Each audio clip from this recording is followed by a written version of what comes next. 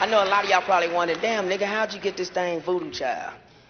It started with my grandmother, who's from down south, like every black person in his grandmother's from down south, because that happened to be where the ships got dropped off at, and niggas start migrating to other places. You know what I'm saying? So my grandmother, man, she had 2 chickens. I didn't know she was into that voodoo shit.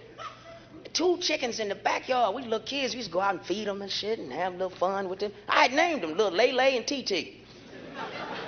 And one day my grandmother take me out in the backyard, she catch one of them by the head, spun him around till the fucking head popped off, body just running around.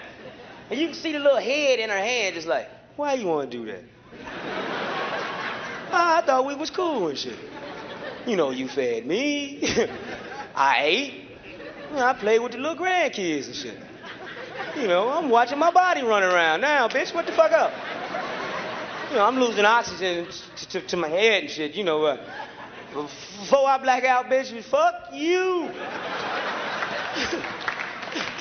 And I'm sitting there as a kid in a state of shock, man.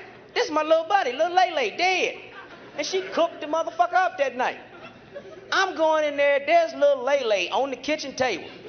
And she like, eat up. How the fuck you gonna eat your friend?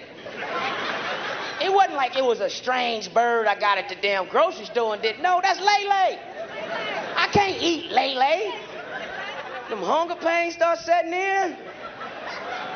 Lay looking good in the motherfucker. I had to snatch little Lay leg off. That's only 'cause we friends, man. See, I always got you with me.